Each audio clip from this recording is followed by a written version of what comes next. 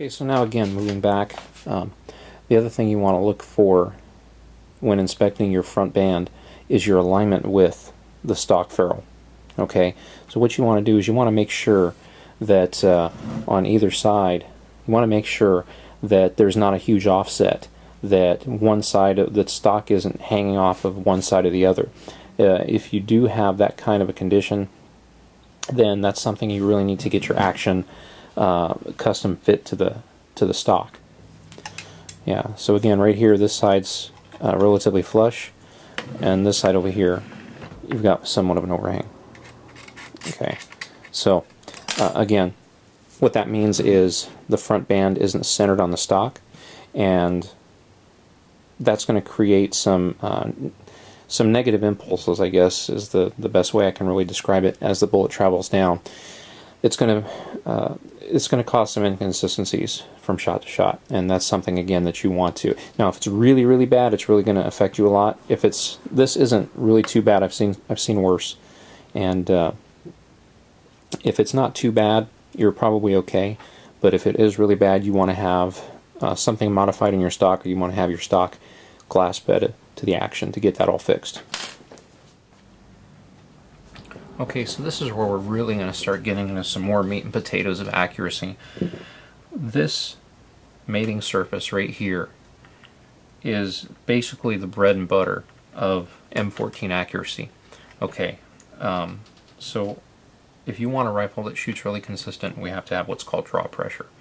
And what draw pressure is the barrel should be pulling up on the stock. So the stock, you should have two opposing forces, right, pulling against each other. Okay, and it needs to be the right direction. So the barrel should be pulling up and the stock should be pulling down. Okay, now this particular rifle, there's something going on with the receiver geometry, the way it fits into the stock, where this actually has negative draw pressure. So not only do we not have that opposing force, it's actually pushing down. The barrel right now is pushing down on the stock, and the stock is pushing up on the barrel. Okay, so I actually have to grab this and pull it up just to get these two mating surfaces to touch. Okay, normally you should be able to grab this and spread them apart. But you see right here that I'm actually able to get a patch and slip that in between there. I should not be able to do that.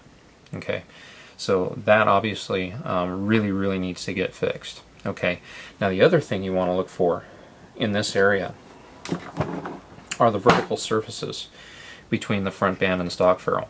Okay, so these two surfaces, you should be able to see some daylight there, which I do.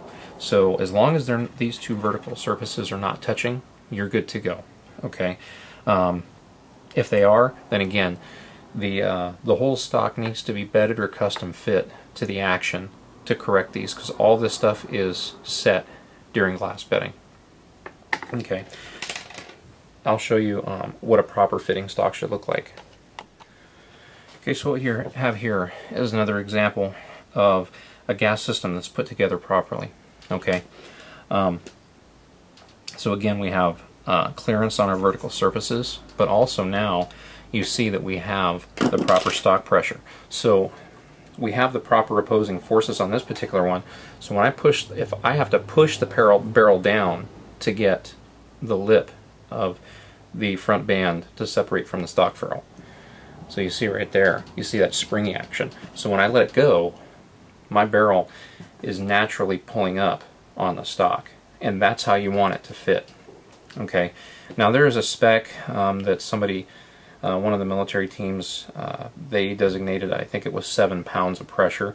How to measure that, I don't know. Maybe you can hang a weight off the end of the barrel or something like that. But again, this is what you're supposed to see. Okay, so to be able to put a patch in here, you need to be able to push down on this and work that in there.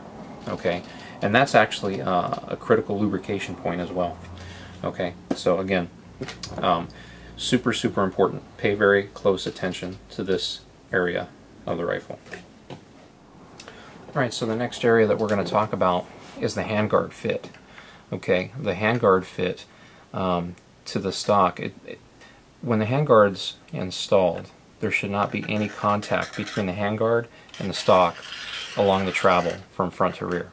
Okay, this may or may not cause an accuracy problem, but again, competition rifles, they have this area cleared, and honestly, it only takes about 20 minutes with some sandpaper to clear this and to make sure that it's not a disturbing factor for your rifle.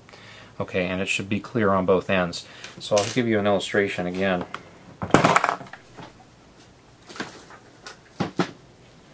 Of a properly cleared stock. Okay, again, this one here, I cleared this one myself with some sandpaper. I basically put a line of tape denoting where I wanted the line to be. I left the tape there, and I just sanded down my fiberglass handguard until I had the proper clearance, and then I just trial fit it.